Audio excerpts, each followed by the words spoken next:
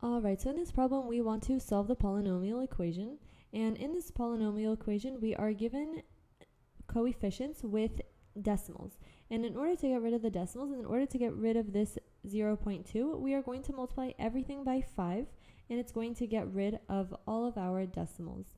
Alright, so if we multiply everything by 5, we have 5 times 0.2, which leaves us with 1, so we have 1 times x squared, plus 5 times x, which leaves us with 5x, and 5 times negative 1.2 leaves us with a negative 6.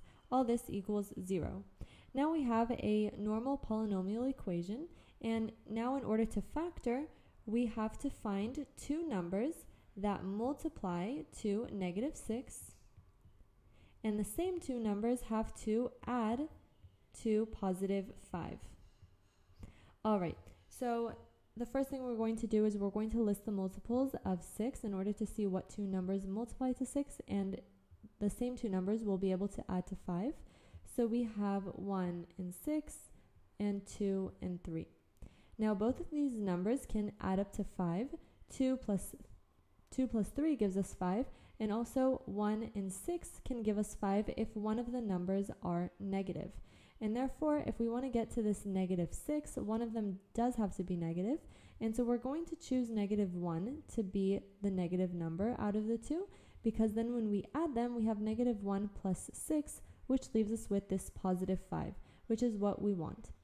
Alright, so now that we have our two numbers that we are going to factor, we have x minus 1 and we have x plus 6. These are the two numbers that we chose to multiply to negative 6 and add to positive 5, and all this again equals 0. Now we're going to set both of our parentheses equal to 0, so we have x minus 1 equals 0, and we have x plus 6 equal to 0, and we're going to solve for the value of x.